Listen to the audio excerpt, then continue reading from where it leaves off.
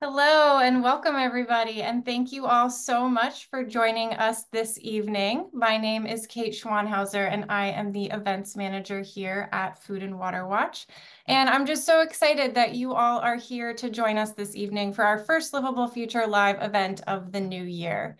And I'm very excited that today's topic is a very special event that will dive into our Executive Director, Wenonah Hauter's 2023 Book of the Year. So at the end of every year, she takes a look back and chooses the book that stood out to her as the most memorable, the most thought-provoking, the most timely book that she read. And for 2023, that was The Great Displacement, Climate Change and the Next American Migration. And we are very lucky to be joined this evening by the book's author, Jake Bittle. And in a few minutes, he and Wenonah are going to dive into a discussion of the book. I do just want to give people another minute to keep getting logged in. So in the meantime, I just have a couple of reminders and announcements for some other upcoming events that we hope you'll join us for this spring. So first, if you need to turn on closed captioning to add subtitles to your screen, just click on the Show Captions button that you see at the bottom of your Zoom toolbar to turn those on. You can continue to use the chat box this evening as a space to share your thoughts and have a conversation with others that are here with us tonight. And we will have some time at the end for Q&A with Jake. So if you have questions as you're listening, please add those to the Q&A box throughout the discussion. And finally, I am recording this evening's event and I'll be sharing a link to that later this week. So as we start off the new year, I just want to welcome anyone who might be new to Food and Water Watch. Thanks for being here with us. We are a national organization fighting for sustainable food, clean water, and a livable climate for all of us. And we believe that it's grassroots activism at all levels of government, whether that's local, state, or federal, that's what's going to create the change and the solutions that we need. And that's why it's just always so inspiring to see so many people join us at events like this, to hear from experts, engage on the issues, and take action alongside us. I think we all know that we've got an especially important year ahead of us. And Food and Water Watch will be doing everything that we can to take on factory farms, to keep our water safe from toxic chemicals, and fight fossil fuel projects across the country. You can check out our top 10 priorities for the year. We'll put that in the chat for you. And I invite you to get engaged with us along the way, whether that's making a donation or joining our volunteer network. There are just so many ways that you can be a part of this. I'd also like to invite you to join us for some of our other upcoming events in the next few months. In February, we will be sitting down with members of our legal team and community members who are involved in some key cases to talk about how we're using the legal system to really challenge regulatory agencies and reshape the way that we monitor and protect water and air quality from polluters like factory farms. And then in March, Food and Water Watch's sister organization, Food and Water Action, will be hosting an election launch party with some special guests to kick off what we know is a very critical election year and talk about how you can help get out the vote. And finally, before we get started, I know that many of you have joined us for previous Livable Future Live events, and I would love to hear your thoughts. I've got a quick survey that we'll put a link to in the chat for you. Please share your feedback on our events program and what you'd like to see more of this year. It will really help shape our programming for the year ahead. And if you fill out that survey, you'll be entered for a chance to win a copy of The Great Displacement, which we'll be discussing here in just a moment. All right, so that is enough from me for the moment. So as I've mentioned, tonight we're going to be hearing from Jake Bittle, the author of The Great Displacement. The book talks about how climate change is reshaping where and how people live. Climate-caused disasters, things like hurricanes, floods, wildfires, rising sea levels, they're forcing entire communities from their homes, and these large-scale displacements are happening all across the country. And as I mentioned, every year, our executive director, Wenonah Hauter, chooses a book of the year, and this was her 2023 selection for the way that it really grapples with these complicated issues of climate change, housing and insurance markets, government policy, and so much more. There's so much that goes into this. And in a really human way. The book has so many really powerful stories of people who are displaced by climate disasters, and it turns something that can feel really removed and statistical at times to something that feels very personal.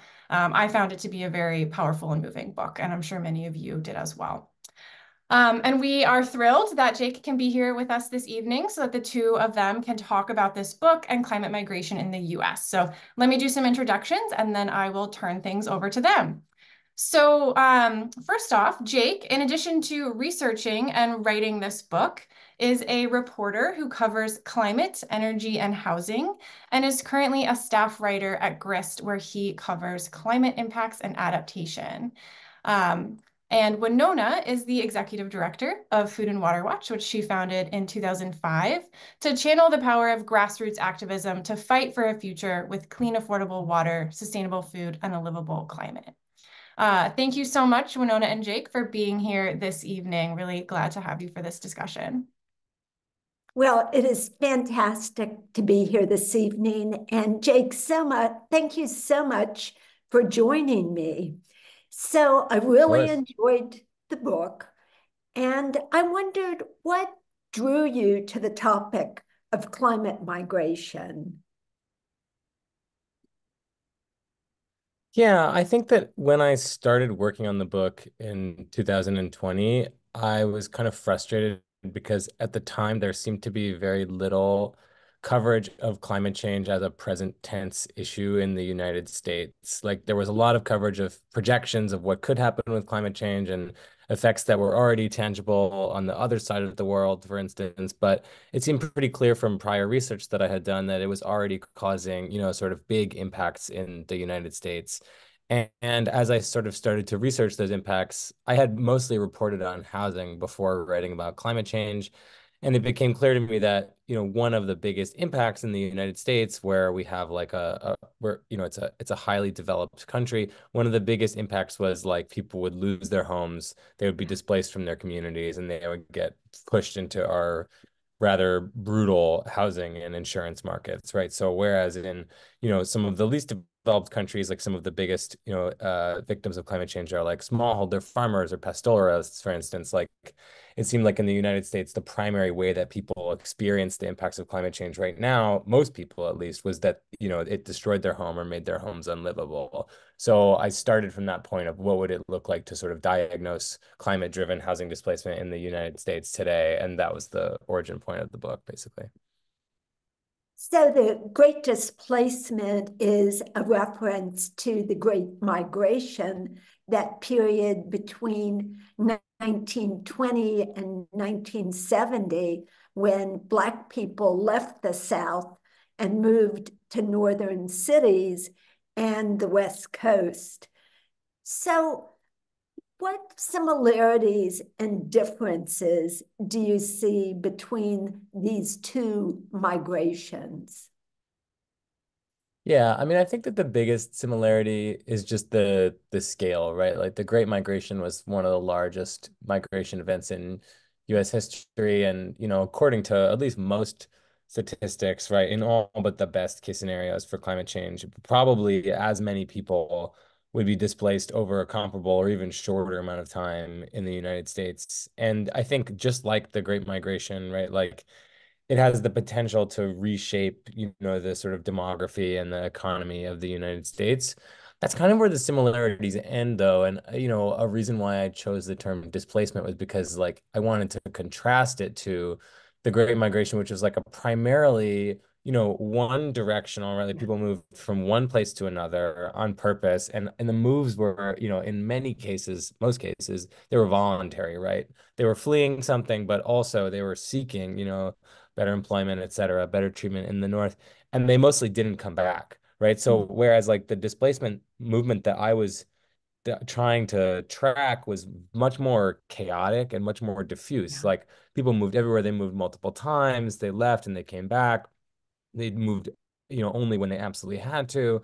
So I was trying to sort of say this looks more like like a mass eviction or something where everyone kind of goes everywhere haphazardly than it does like a migration event. The other main comparison would be the Dust Bowl, right? Where people left from one place and they Yeah. went to another place. They were pushed by a climate disaster, but that was much more coherent migration than, the one that I was trying to track, which is like sort of from everywhere and to everywhere all at once. So there's more differences than similarities, but the scale is probably pretty similar. So I think that when most people hear climate migration, they're thinking about other places in the world, small islands that are being impacted as the ocean rises. For people who aren't familiar with the term, can you talk about what it means and what it actually looks like? Right. Yeah. I mean, it's kind of a tricky term. Like in the years since I started working on the book, I think it's gotten a lot more like attention. It's come into currency a lot more. And yeah, like you said, it's mostly been used to describe really large scale Yeah. projections of migration from the least developed countries to Europe and North America, right? So and there's examples of this, right? Like migration from Guatemala in the aftermath of hurricanes, right? Migration from North Africa after famine and drought, like to Europe. This does happen. Um, but the vast majority of climate migration, and this is where you can encompass the United States as well, is internal, right? Like it happens within one country. If you look at, for instance, the floods that happened in Pakistan in 2022, an enormous number of people moved. Very few of them left Pakistan. And in many cases, international migration is like a postlude or like an epilogue to an internal displacement event. And so I was kind of, I mean, at the beginning, I was kind of frustrated with the term because I felt like it gives people the wrong image of the movement that results from climate change. But, and also I don't like the sort of like it was used, it was kind of weaponized sometimes in xenophobic Yeah. ways. But I think it's still like that's the term that we have, and that's the term that people use. But it just doesn't look a lot like our image of migration. Well, can you talk a little bit about the aftermath of a disaster? Things like people being priced out of insurance premiums. Yeah, I mean, things just go completely haywire in the aftermath of the disaster. In the first couple weeks, like it's just it's just horrifying. Like, you have opportunistic contractors come in and try to help you fix your home. Nobody knows how to get in touch with FEMA, like nobody knows where anybody is. And then as soon as that dust clears, so to speak, like there's a massive increases in housing prices. Many people, if they don't get temporary housing assistance from their insurer, from FEMA, they just have no choice but to scatter to the four winds. And then later on, as you said, like, and there's any number of things that happen in between. Like it really is frenzied and very different in every place. But later on, then once the losses have been assessed, right? Then you have like insurers, they react quite negatively. They say, whoa, we had to pay out tens of millions of dollars. We want to get out of here. We want to cut our losses. And then, only later, like in the years after, talking 3 to 5 years, does long-term recovery money trickle in from the federal government, right? Like then you have the Department of Housing and Urban Development and some of these grant programs from FEMA they nominally are supposed to help communities recover and become more resilient. But, usually the first 3 to 5 years before that happens is just like, it's kind of like privation and chaos and it's just a mess, right? And we just don't have the ability, like the federal government just right now doesn't have the ability to wrap its hands around this. And they just struggle to keep up with, they just struggle to respond at the necessary speed to the, displacement and chaos that gets caused in the housing markets. Well, I have noticed that sometimes people aren't very sympathetic to those who have been living through fires or floods. Um, People say, why do they live there? Why don't they just move? Did you encounter that sentiment from people when you were researching the book? And how did you respond if you did? Yeah, I mean that sentiment is ubiquitous, right? And it's really, really hard to there's a kind of like, I mean, it's not to say condescension, but there's kind of like an attitude of derision sometimes for people who and leave it like live in these places that have repeated events. Like I think after Katrina, like Dennis Hastert got on the floor of the House of Representatives, I think he said like we shouldn't rebuild New Orleans, right? Like we should not. And it's just like, I mean, there are places in the US that are far more risky than other places. Like that's true. But I just don't think that we can. I was really interested in the reasons why somebody might want to stay somewhere, right? And I found that there were numerous, right? Sometimes there's economic reasons why it's difficult to leave, right? That happens a lot, just as often as there's economic reasons why someone can't stay. But also there's just like deep sort of family and cultural and sort of spiritual ties that people have to specific areas. And they just don't see it that way, right? Like first of all, they don't have the attitude of like, this is something that I can't live with. In a lot of cases, they see it as a risk that they're willing to deal with. And a lot of times they're quite um, perceptive about the, increasing risks of flooding or hurricanes or whatever, and they just choose to stay. But then other times, leaving just isn't an option for any number of reasons. So yeah, that's something that I heard, less from people who I interviewed and more just from people who I would talk to personally about the project, right?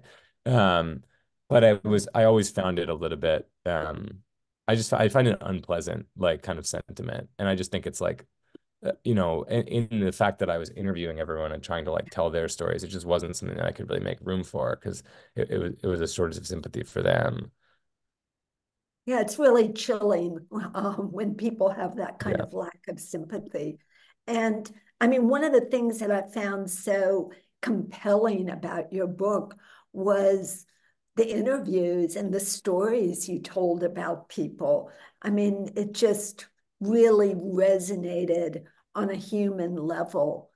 Was there an interview or a story that really stands out the most to you?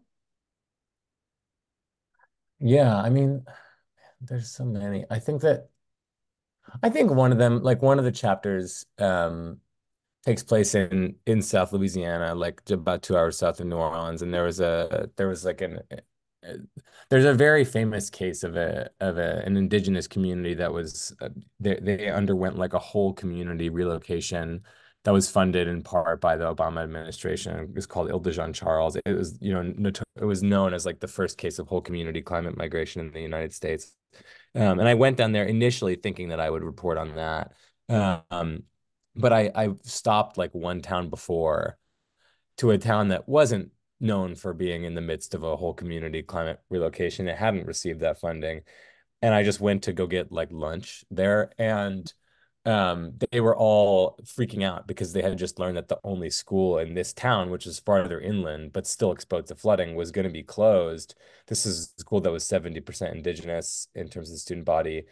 And they were just like, this is the end of our town. And there was just as they were also undergoing a community relocation, but it was involuntary and it was disorganized and it wasn't funded by anybody. People were just leaving because there was like a massive amount of disinvestment. And I like, I that ended up being what I wrote the chapter about, right? It was like what happens when there isn't a program for relocation. I mean, we could talk at length about the Ile Jean Charles program. There's lots to say about it, but I was struck by how much like there was so many stories of this happening in places where I wasn't even looking, and just happenstance that I was there the day that they had found out about the school. That always struck me like it would just always seem so much bigger than I was prepared to understand. Yeah, your story about Louisiana, real tragedy in so many ways, like the oil companies slicing up the bayou to make room for their equipment and causing that terrible erosion and so many other problems. So you recently wrote an article in Grist that I thought was really important because we do a lot of work on liquefied natural gas. And it was called Death Stars on Sinking Land, how liquefied natural gas took over the Gulf. Can you bring us up to speed a little bit about what's happening on Louisiana's coast and the reporting that you did recently? Yeah, yeah, it was so interesting because it kind of grew out of this reporting that I had done on the sea level rise risk there. And after I had spoken to people down there, both in southeast Louisiana, south of New Orleans, and also in the western part of the state, in the city of Lake Charles, which most of that stuff did not end up making it into the book. But But in any case, they all kept calling me back and saying, well, there's this other thing that's happening that you should really know about. And it's that they built like one of the largest industrial facilities ever created by mankind, like on the waterfront here. And I'm a little worried that it's gonna flood and blow up. And I didn't really know. I mean, I knew about fracking. I knew about the, theoretical case for exporting natural gas, across the ocean to Asia and Europe, but I hadn't really been aware of how much it had grown on the Gulf. And so, I mean, basically, some of the last parts of the Gulf Coast that were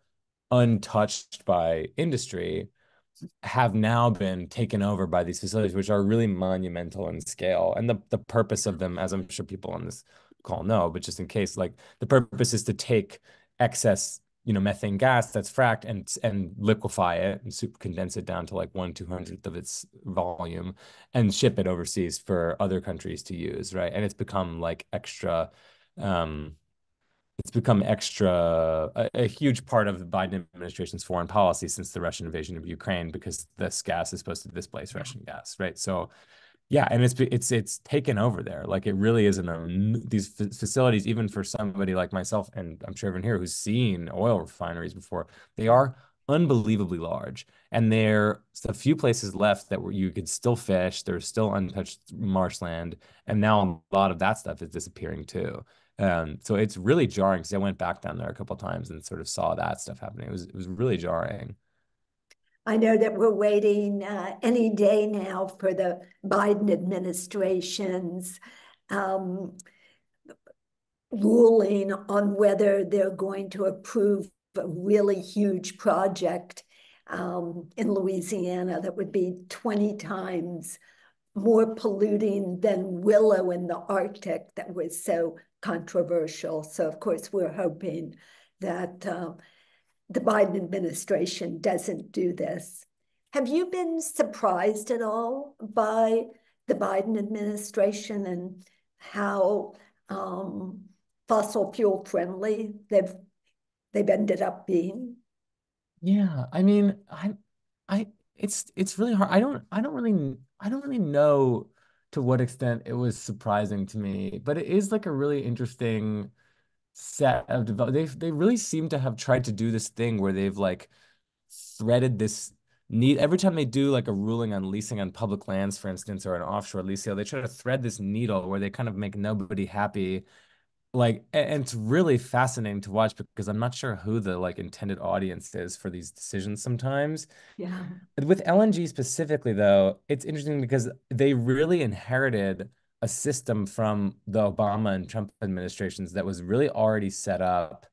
Like this stuff was already really roaring. It was Obama and then Trump really continued it. And I think that however much they might have been subject to, domestic political pressure to stop Mhm. permanent, and I think they really were at the beginning of the Yeah. administration. Like it's been a huge issue for climate groups, et cetera.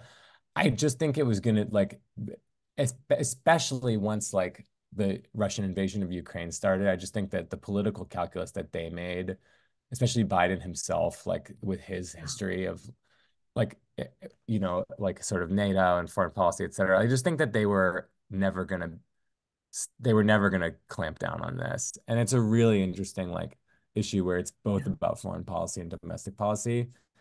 So I guess it's a little surprising, but I also think that the LNG thing in particular is kind of a natural continuation and it got supercharged by Russia.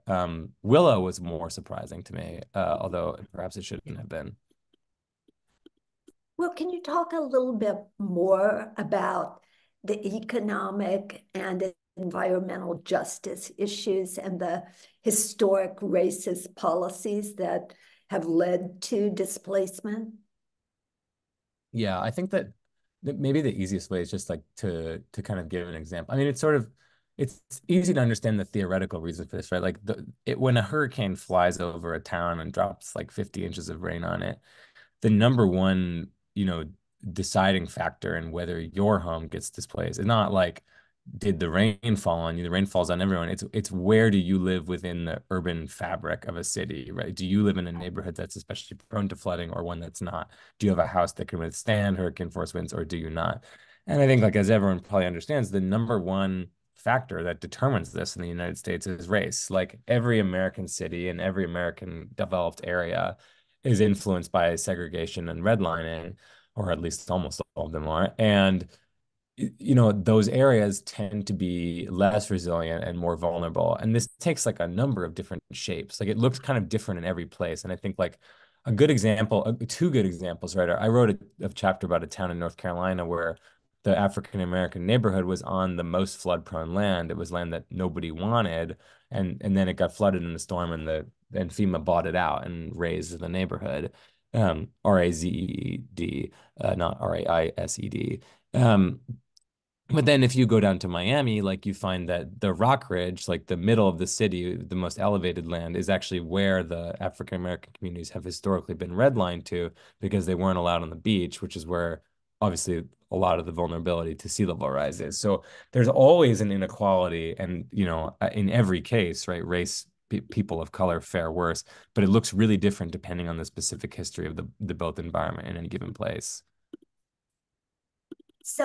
We know that there is a controversy involving the Department of Homeland Security, and there are people and policymakers who think that FEMA should be moved out of the agency. It was originally established by Jimmy Carter, and then President Bush created Homeland Security in 2003 after the terrorist attacks.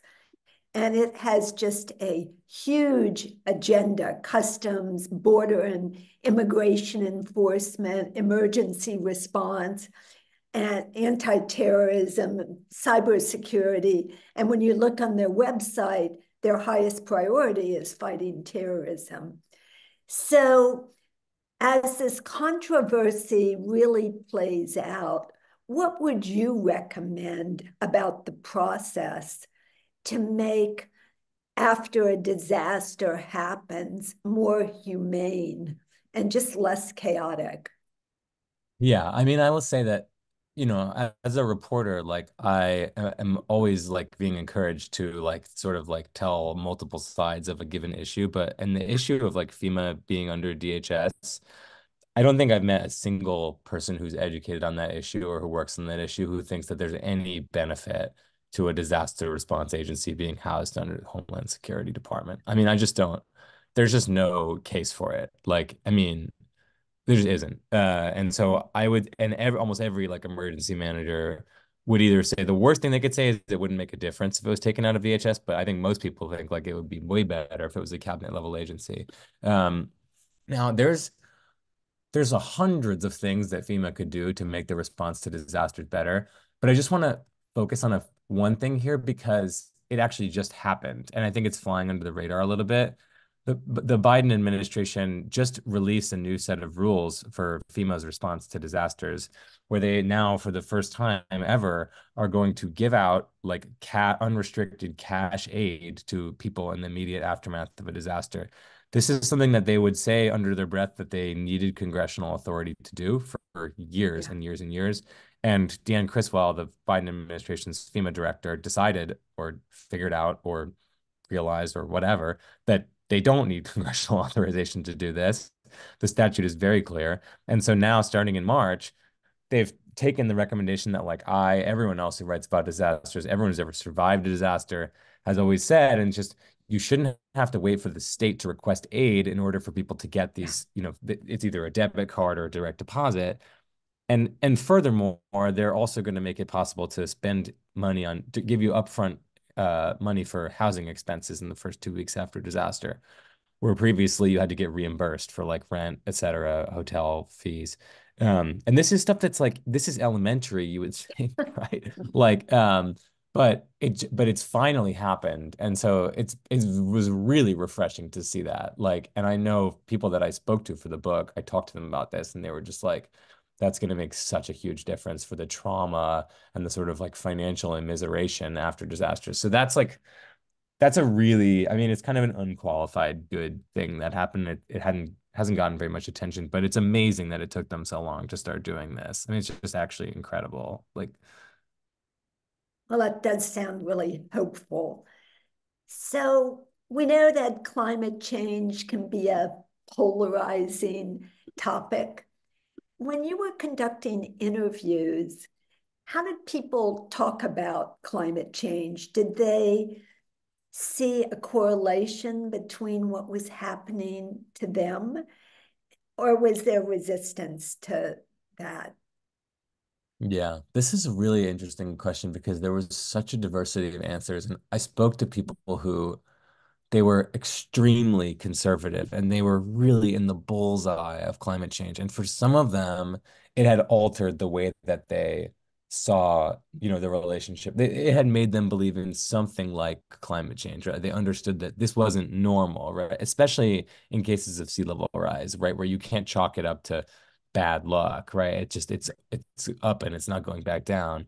So and that had changed people's, but then also there were people who really just didn't they pointed to the other causes, right? They said, well, I was in a neighborhood that never should have been developed because it's in a flood zone. That's true. I bought my home. I wasn't warned about the potential fire risk. Like, that's true. And a lot of them just refused to, they just did not, they don't believe in the science of climate change and they don't think that they have anything to do with climate change. And it was a really interesting like process for the book. Like, how much does that matter to me if I know and like I have pretty clear evidence that what happened to them was because of climate change in part. And so in the end, I decided that, the one's personal views like don't really matter for the purpose of the book. And Right. I told everyone that everyone knew the kind of book project I was writing.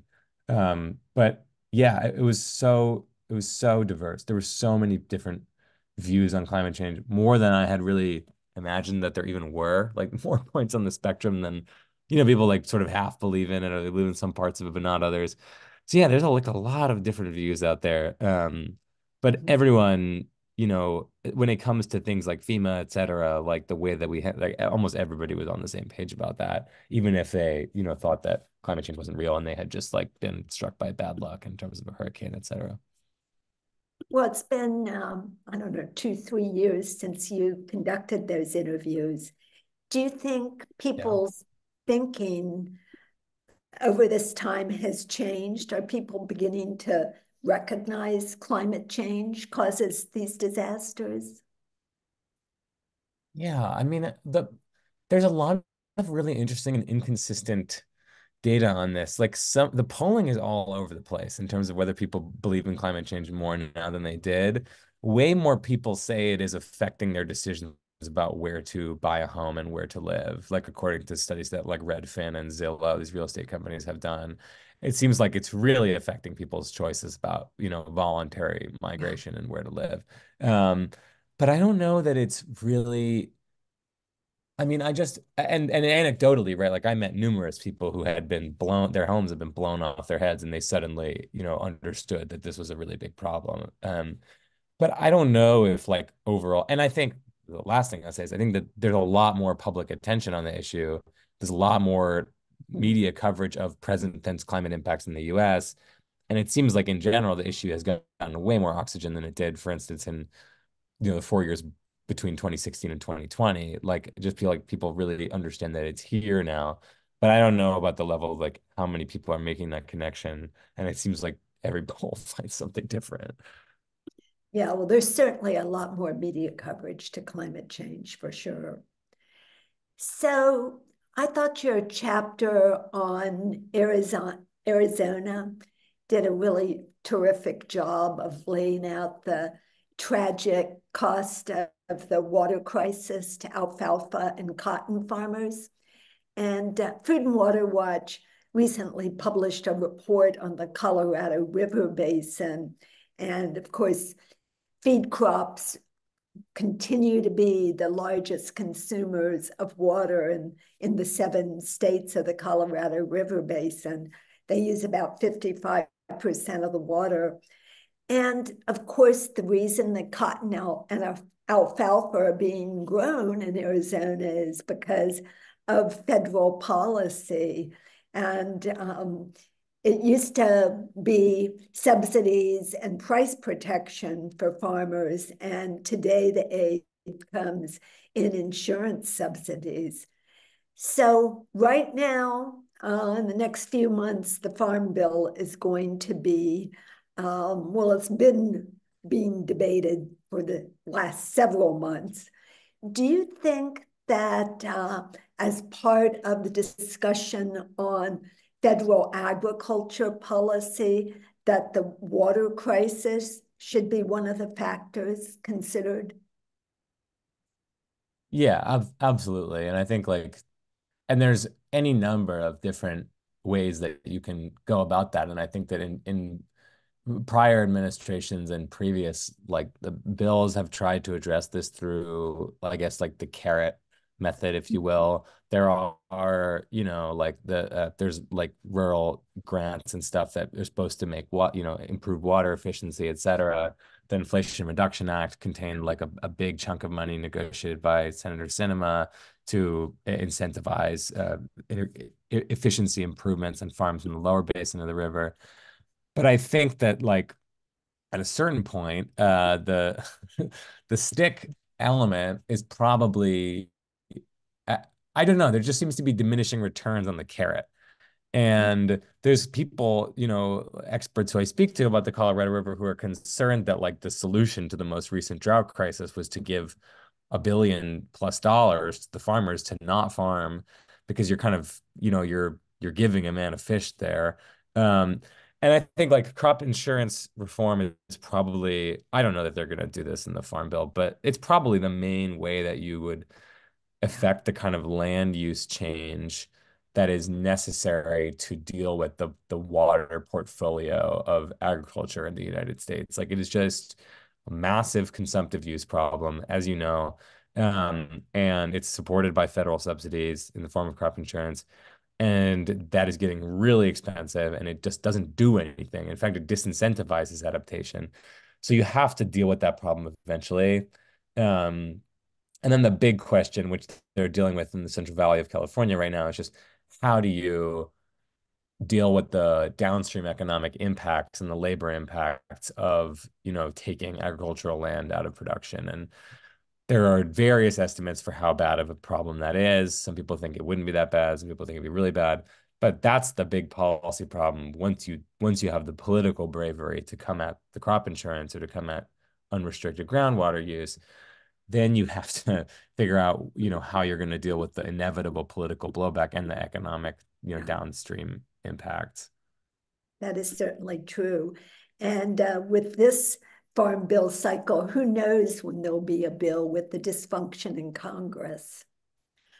So, Yeah, I don't know. They can't pass regular bills. So. no, they can't. Certainly can. What predictions do you have about where we're going to see the biggest climate displacements in coming years? Yeah, this is an interesting question. I think that you'll start to see, um,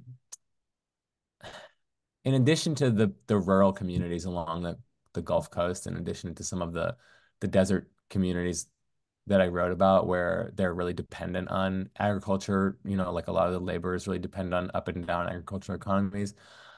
I think that a big area, and I can say this because I'm from there, I think Florida is really actually kind of overdue for some big time out migration. Like Miami's population has started to fall, and the homeowners insurance problem there has become so acute that even if you don't own a home, you still are subject to massive tax assessments so that they can prop up the windstorm insurance market. And home ownership in Florida has become, for people on the lower end of the income scale within the population of homeowners, right? It is pushing people out of being able to afford homes. And it is like actively, and like I'm a renter, there's nothing wrong with being a renter, but for a lot of people, it's destabilizing like their housing situation in really, really big ways. Um, and so it's not just like you own a home in Florida and it's going to be underwater because you live in Key Biscayne. It's like you own a home anywhere in Florida, and because the state insurance market is so unstable and because the damages from hurricanes are so intense, you're just gonna it's just really expensive to live there at all, and so that is that's going to be a big, it's eventually, like inevitably, it's going to start pushing people like Alabama or Georgia, like Mhm. politically and like culturally and geographically similar places that don't have this acute economic problem in the housing market that Florida does. So that might not be this year, but like I do think it's coming. No, that makes sense. I really liked the concept that you discussed in the last chapter about the UN affirming the inalienable right of climate refugees to social and economic stability. So you've been out speaking and discussing the book. Do you have any more to say on this topic? Yeah, I mean, I think that in the years since I finished the book at Grist, I've done a lot of reporting on like international negotiations over what's called like loss and damage or climate reparations, right? Like big funding from, the wealthiest countries in the world to the least wealthy countries in the world. Right. And I think that like it really is like even if you take the most optimistic view of where we are with the energy transition, right? And even if you ride the wave of like an immense amount of private investment in renewables and a seeming political consensus around at least like limiting the future development of fossil fuels, or at least an avowed consensus to do that, you still find that we are really nowhere on the politics of, and reparations is the word that a lot of people who are like in this space use. So I'm just going to use it like, and you can call it loss and damage too. We're nowhere on restitution to developing countries. And we're even farther away from like a political agreement that would legitimize or, enable like cross-border migration, in all cases from climate change. Like that's really far away. But I think that like the next conversation in the international sphere over the next 5 to 10 years, as the energy transition begins to get going, is going to be like, what how can we as an international community assign responsibility, and which countries are going to be willing to take that responsibility. Like Scotland, for instance, has like they were out in front of this. Like they started a individual loss and damage fund, which has funded like flood relief in Bangladesh for people who Yeah. suffered from flooding. Like it's helped rehouse them. Like this is the kind of thing that we need to see like a ton more of, and it's just like going to be a huge global problem to grapple with. And I think you have to grapple with that monetary question on your way to a question about like the political rights of a climate refugee. So that was like a really like that was like my moonshot thing of like, you should be able to go anywhere if you're displaced by climate change. That's like what the UN says, and it should be a reality. But I think in between that, there's a really fascinating conversation about funding that's just beginning to get going, and it's really, really critical. Well, I know that you talk about a growing climate resilience movement, and you talk about projects that disaster proof or develop adaptations in at-risk areas and focus more on investment in those types of efforts rather than just waiting for a disaster to happen. Are there any benefits to doing both at once? Do you want to say a little bit more about climate resilience? Yeah, I mean, I think that like if you look at the projects that what's known as the Green Climate Fund, like has this is the UN financing authority, is such as it is for adaptation and for climate funding in less wealthy countries. Like what they the best projects, the most successful ones are always what they call cross-cutting, right? So it's like Uh-huh. it's an e-scooter mobility project that also has like it also sort of tries to redirect traffic away from these like really flood prone highway tunnels onto like city streets that have bioswales on them, right? Or it's like a solar panel project. It's like distributed solar in an African country that also like, enables them to get off like a faulty power grid or something, or like, allows them to have like more consistent water access. So there's there's a huge but I really think that like, and it's honestly like it's not just like in casual conversation, like the United Nations negotiators also have this problem. They also see mitigation and adaptation as a binary, and now with loss and damage it's like a trinary, and they're like constantly trying to deal with these issues as discrete issues.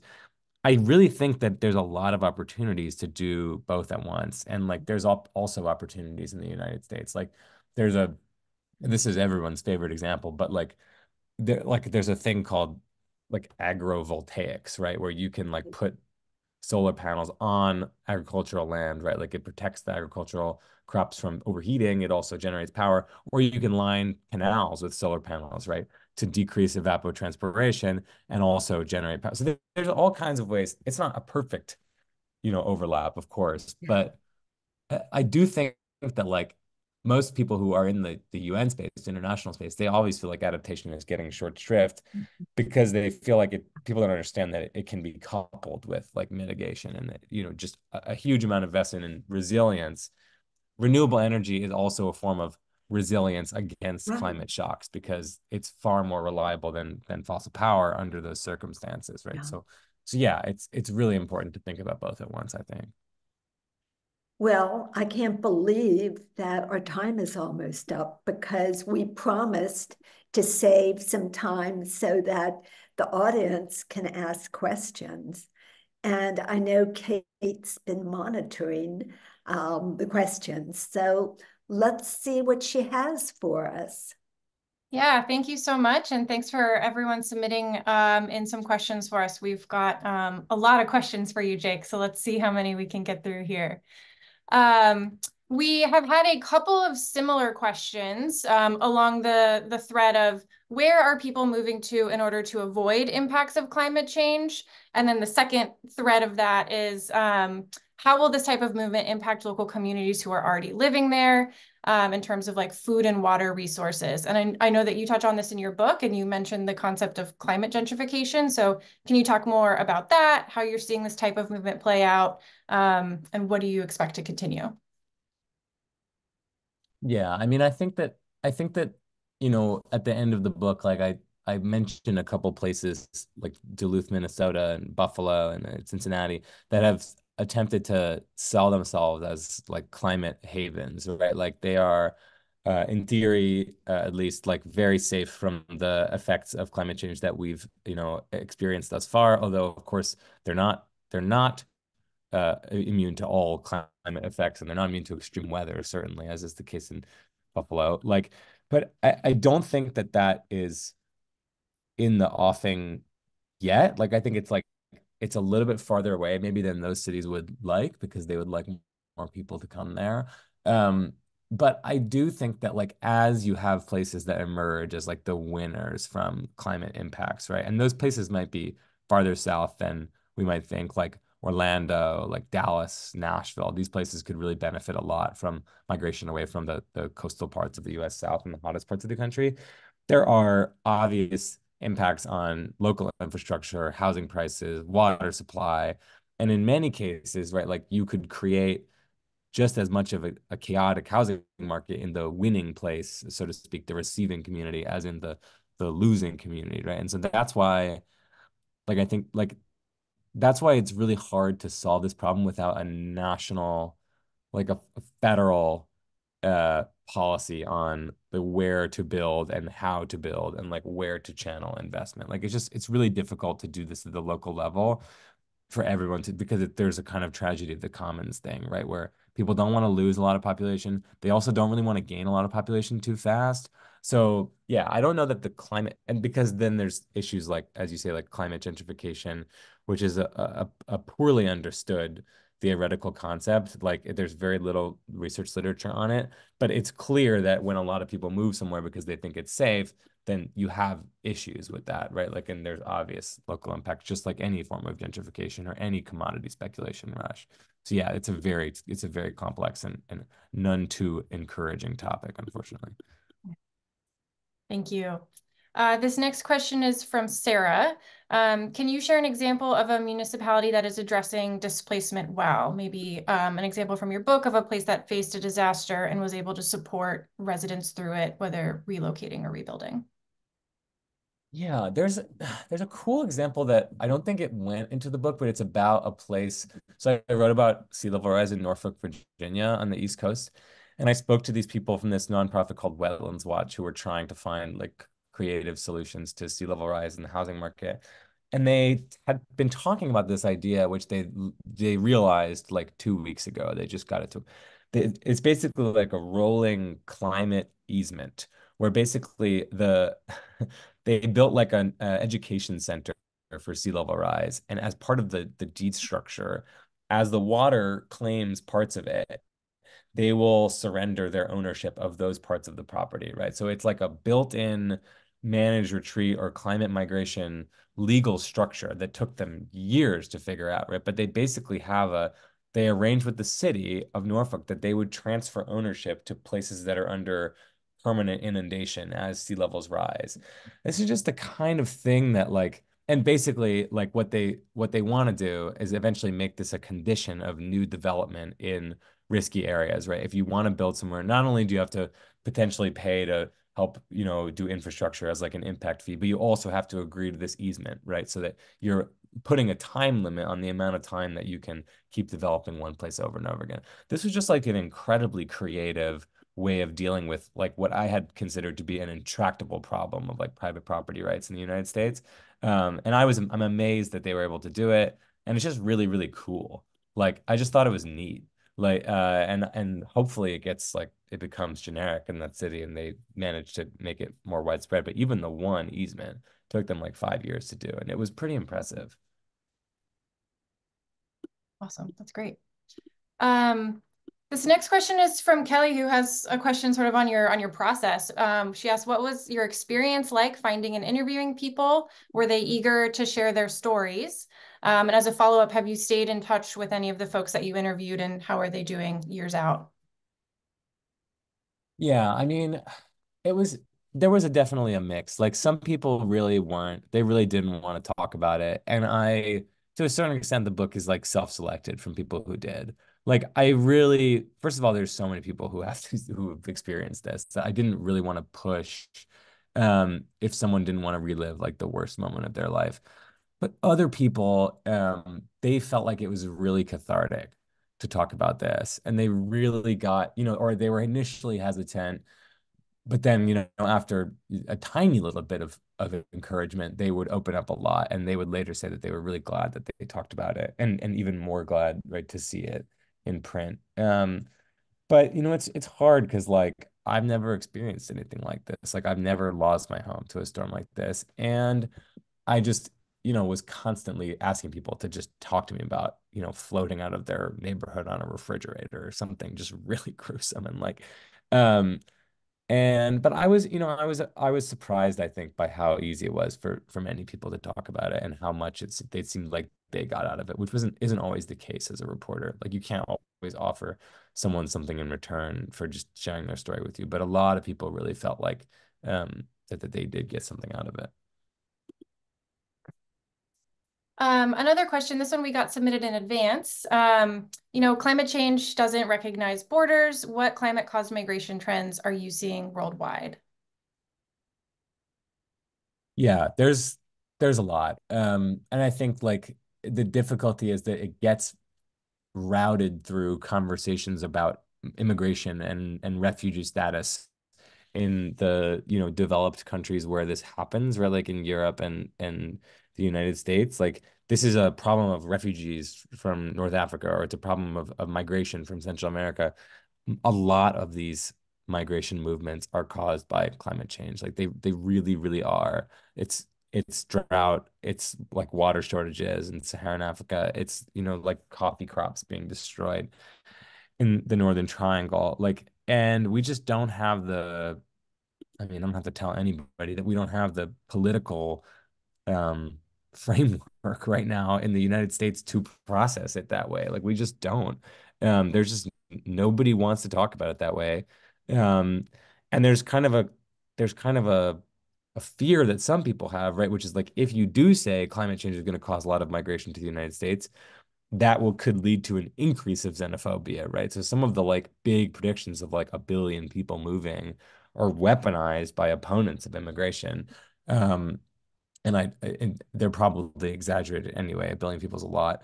But like, yeah, and I think that there's a lot of intra-continental like movement within the African continent, especially around the Horn of Africa. You see a lot of people leaving Somalia and Eritrea, going to countries like Kenya that have more water. There's a ton of movement within the Northern Triangle toward Mexico, obviously. And I think there's a lot of things that we just don't know about because there's just not enough research on that kind of, especially movement between what are known as, and I should say like least developed countries is the term that the negotiating group uses in climate conversations. Like developed and least developed and developing are really, they're always really fraught words, but that's like the word that the negotiators use. That's why I use it. That's like their self-identification term. Like movement between those countries is very little studied, and I don't think we know much about the climate drivers of that movement yet. Thank you. This one just came in as a follow-up to something that you touched on. You just mentioned lack of a centralized national level push or policy in the US, thinking about this issue. In your interviewing, did you come across anyone suggesting policies or program ideas for addressing this? And then we had a similar question in the chat from Amy about what would be a good way to incentivize more adaptation. So any policy recommendations you came across there as well? Yeah, I mean, it's really like the thinking on what a national adaptation strategy would look like.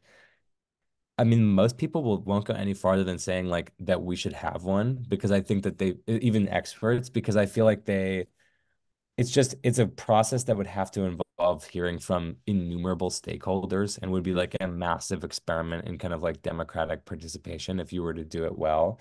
But I think like the main thing that people would say in the short term, right, is that we just need to be spending a lot more money to figure out what works in terms of resilience projects, right? Like the Biden administration, as a result of the bipartisan infrastructure bill, has like somewhere like $50 billion to spend on, which is 50 billion is not a lot compared to the need, but it's an enormous amount compared to the amount that had ever been obligated before by Congress.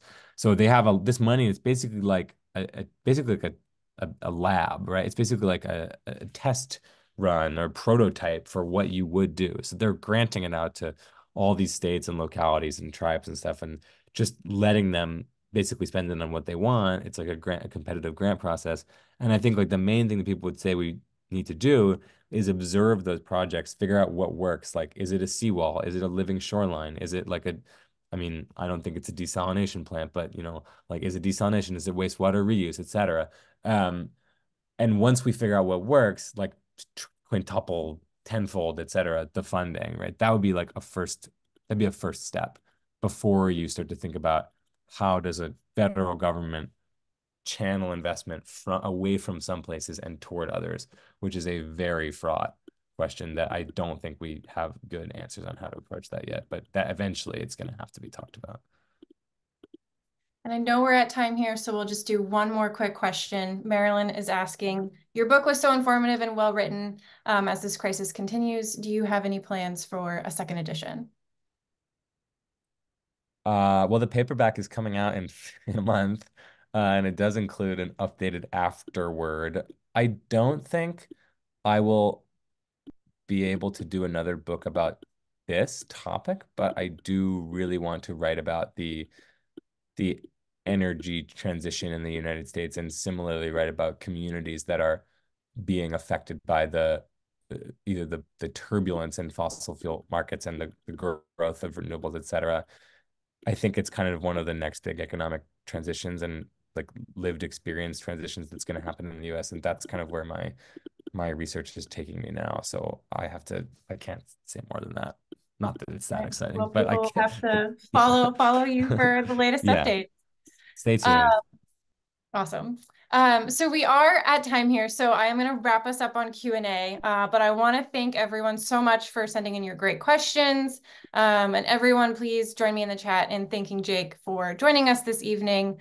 We're just incredibly grateful for your time and the way that you've really used your platform to give a voice to people who are experiencing these issues, and calling for national attention to it. So I do Thanks have so a much. couple, yeah, of course. I have a couple quick closing reminders before I let everybody go. First, as we've been hearing this evening, there are clearly some very big structural challenges that will require significant policy changes to address. And just the urgency of this issue just also really demands that we do everything that we can right now to tackle the climate crisis. And that's exactly what Food and Water Watch is doing. And I know that's exactly what all of you here tonight are doing as well. So if you would like to increase the impact that we can have as a community, please consider making a donation or becoming a Food and Water Watch member today. For the month of January, all gifts are tripled. So whether that's a one-time gift or you're signing up to be a partner to make monthly donations, your gift will be matched. And you can also join us in the next few months for some other upcoming events that we're hosting, including our February discussion about how we're using the courts to reshape the way we regulate and protect water and air quality.